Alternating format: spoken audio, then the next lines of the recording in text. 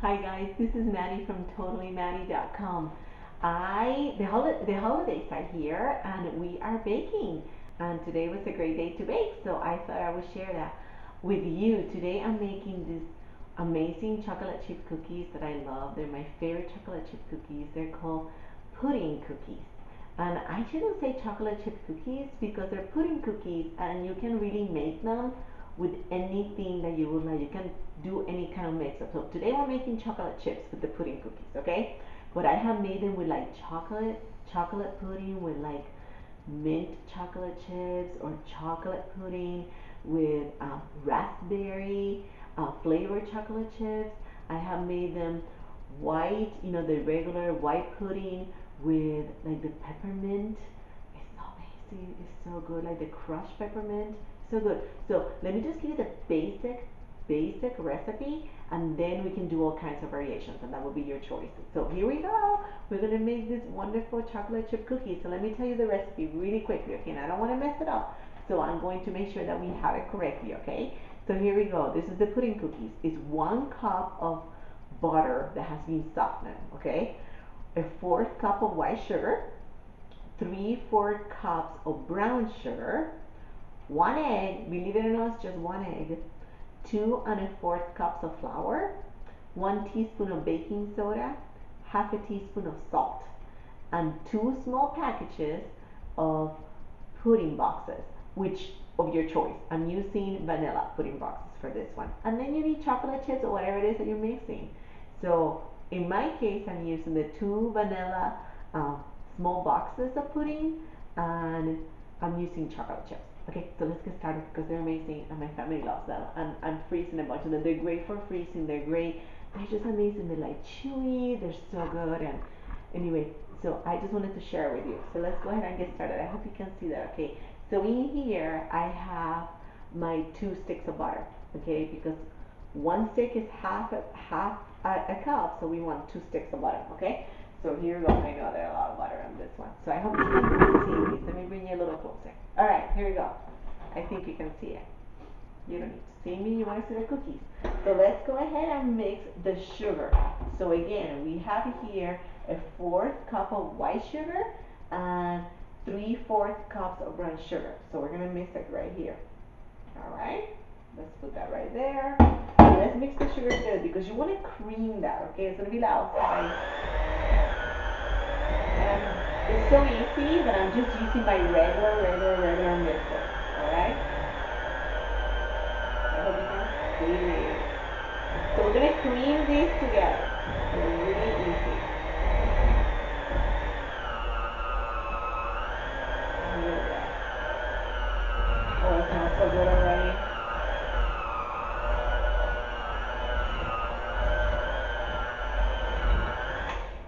Okay, to these I am going to add the egg because I want this to be creamier. So it's just 1 egg.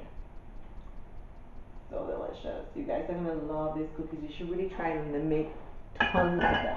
Okay. So here we go.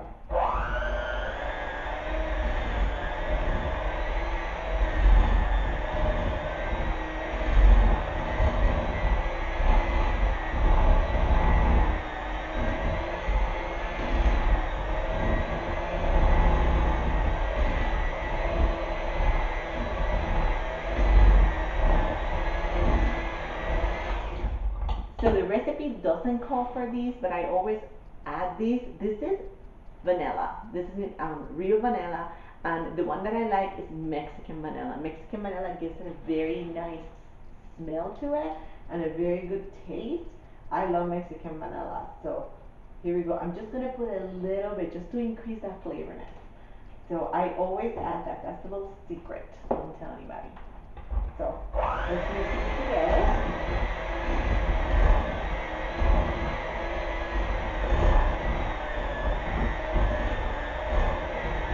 So the Mexican vanilla gives it a really nice smell too. So let's go ahead and add our 1 teaspoon of baking soda, and let's add also the half teaspoon of salt. You need to put a little salt because your butter is unsalted. If your butter was salted, you would add the salt. Okay, so let's do that.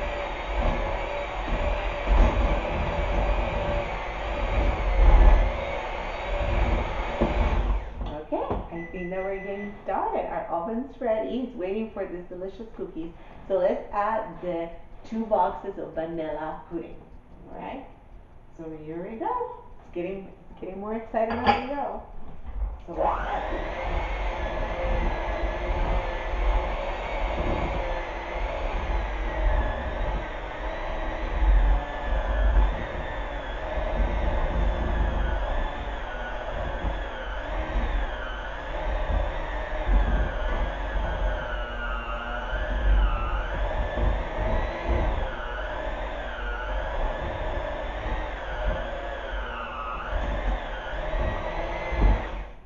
Okay, so let's go ahead and start mixing our flour because our flour is amazing. So we need the flour, okay? So let's go ahead and start mixing it.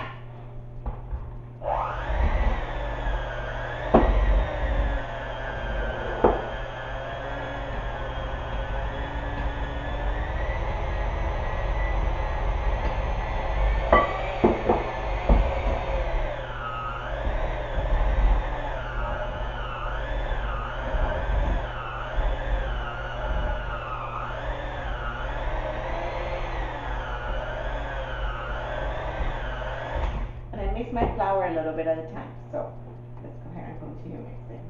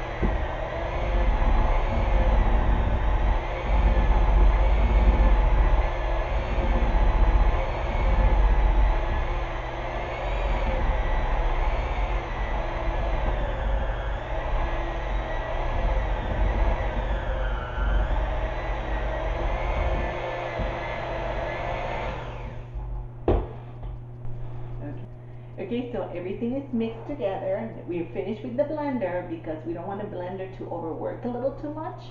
So now what we're going to do is that we are going to add the chocolate chip cookies. Like I told you, this is just a basic recipe. I chose to use the vanilla pudding with the chocolate chip cookies, but we have a lot of variations. So we're gonna add and don't be afraid. The dough kind of looks a little dry. But don't be afraid because it's gonna work out at the end, okay? Remember we had we had the whole cup of butter, we have the eggs in there, and we have so it's gonna be okay. It's gonna be okay, believe me. It's gonna be fine. We have the sugars, we have everything. So let's incorporate these. It says to use a whole package of chocolate chips. I have never really used a whole package of the chocolate chips, so let's just go ahead and incorporate these. Let me see a little bit. Trying to go a little bit lower so you can see me. You can. I wish I could have a couple of cameras around, but these cookies are amazing. These cookies are awesome to make with the kids, guys. They're so good to make with the kids. So these cookies are great. Just bake with your family. Teach your children really good skills like cooking and you know. So I have never really used the whole thing, and this was not even, this was probably a little bit more than half of the packet. That's what it was. So anyway, this takes a lot of muscle. So we have here the chocolate chips. Again, if you want it, one of my favorite ones is to use the 2 packages of vanilla of chocolate pudding, and then put peanut butter um, peanut butter chips in it. It's just so amazing. Or the one with the Aunties chocolate chip mints. Those are delicious too. So I think we got it here. So you can even split the recipe if you want to. You want to use half of this recipe and make it with some kind of chocolate chips, and then another day that have recipe incorporate something. You can totally divide these and make different things. Now, here's the thing about the cookies. They don't spread. They stay very close to the shape that you made them so they don't spread. So make sure that when you do that, you take that into consideration. So I have here, put parchment paper on my pan. That's just something that I always do. I think it prevents them from burning. So we are going to do this. We are going to shake these cookies, and then we're gonna cook these at 375 for 8 to 10 minutes. Then I take them out, wait a little bit on the pan, and then I transfer it to another pan to continue that cooling process a little bit, and then I put it on a cooling rack. So let me just show you in a second how I do it. So I'm gonna put them in here. Okay. So good. So good.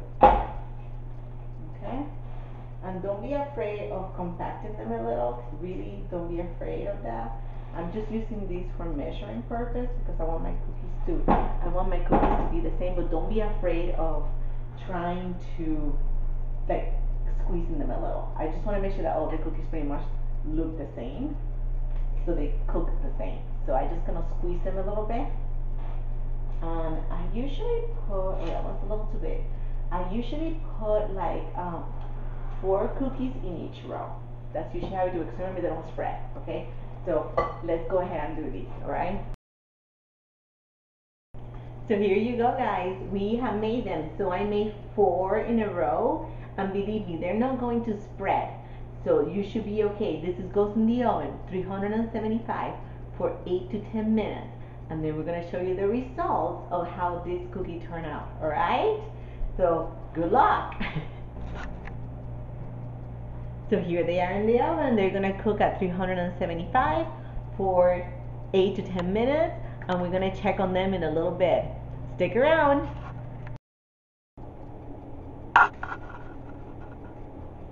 Okay, so this is the part that I wanted to tell you.